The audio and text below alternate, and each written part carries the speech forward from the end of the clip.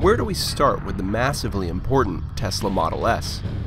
Well, we've already delved into its technical bits. We've performed 3 range tests and we know it'll go anywhere between 238 miles and 285 miles on a charge. But there's one thing that will prove the Model S's worth, and that's how it works as a car. How fast is it? How fun is it to drive? This week on Ignition, we're going to find out.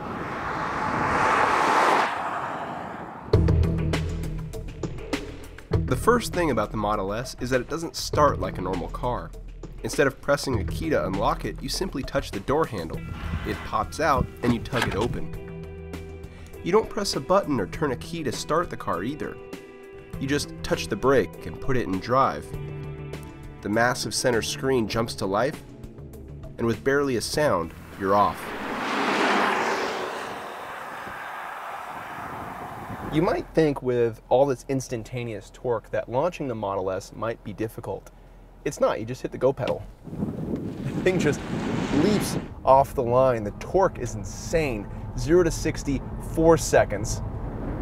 And the quarter mile flies by, 12.4 seconds at 112.5 miles an hour. And now for our 60 to 0 braking test. Very good stopping power. Our best stop was 113 feet. So now we begin the figure 8 test in the Tesla Model S, and the acceleration out of a corner is just incredible. I mean, it's a heavy car. You can feel that mid-corner right now.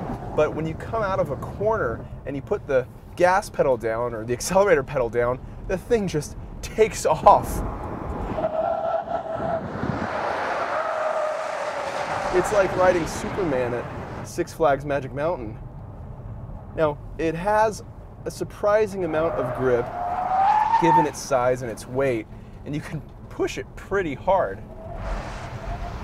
We have traction control off, but you can't fully defeat stability control, and that's a good thing because this thing makes so much torque as soon as you touch the throttle.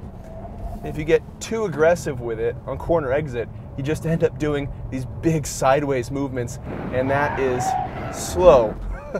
Although you can see the smoke in the rearview mirror, that's pretty fun.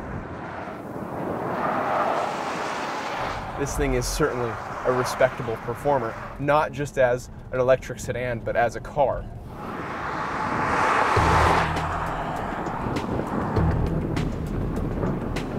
Well, now we get to find out if the Model S is any fun to drive. And the initial impressions are, yes, it is. The power is just incredible. You dip onto the accelerator pedal. We can't call it a throttle pedal, but you dip onto the accelerator pedal and you just get this sensation of torque that you don't find in anything but a supercar. It's incredible to think that the quickest sedan built in America is built in California and it's electric. The steering feel is very nice, very linear in the way it responds. You can tell it's a heavy car, but the chassis loads up nicely around a corner, and it's using its weight rather well, all 4,700 pounds of it. Now, part of the reason why it's working so well is because the battery pack sits so low in this car. It's actually a stressed member of the chassis, and that helps this thing around a winding road. Definitely helps this thing. Now, one of the things I admire so much about this car is that it isn't built by an established automaker. It's free from the established philosophies of how to build a car, and it feels totally different because of it. This feels like car 3.0. It's the next generation of what a car should be. I mean, sure, the core concepts are there. It has a steering wheel, it has 4 tires, but it's electrically powered. It has really nice styling cues that look futuristic but not too in your face. The interior is very well done, but it still feels different, but in a nice way. You could tell this car would be easy to use on a day-to-day basis. The infotainment system is like a giant iPad glued to the dash, although it looks a lot better than simply an iPad being glued to the dash. It's touchscreen, and I've complained a bit before about how touchscreen systems work, how they don't provide enough tactile feedback. Well, it turns out if you design a touchscreen that's good enough, it's plenty usable, like this one's is. It's fast to respond, it works very well.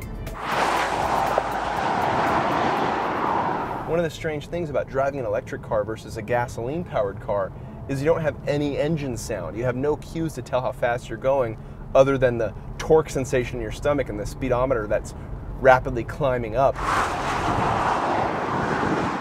And without that engine noise, you hear a lot more of the tires, you hear a lot more of the wind. You might be able to hear the limits of the tires a bit more as a result too, because you don't have an engine blaring at you at full song. You have to recalibrate your right foot as well. In a gasoline car, you lift off to coast, but in this Tesla, you lift off and it goes into an aggressive regen that slows the car down pretty dramatically. You have to use the accelerator pedal to manage your speed, and then rely on the brakes only when you need to slow down quickly. Now, this is not an inexpensive car, upwards of $90,000 or above, but you consider the technology that you're getting, but also the luxury that you're getting, and it puts it right in the realm of the E63, Panamera, and so on. This thing, as heavy as it is pretty comparable with those. And given how forward-thinking it is with its drivetrain, with its infotainment system, and so on, it might be the better bargain. And so, to sum up, can an electric car be fun to drive?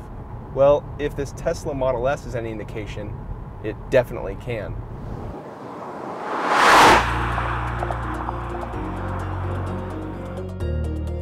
Forget for a second that the Model S is powered by electricity, and what would you have? Well, you'd have a good-looking, forward-thinking luxury sedan with a very impressive entertainment system. You'd have a car that drives like the best of its competition, fun, smooth, and pleasant. You'd have a car with large interior dimensions and plenty of cargo space.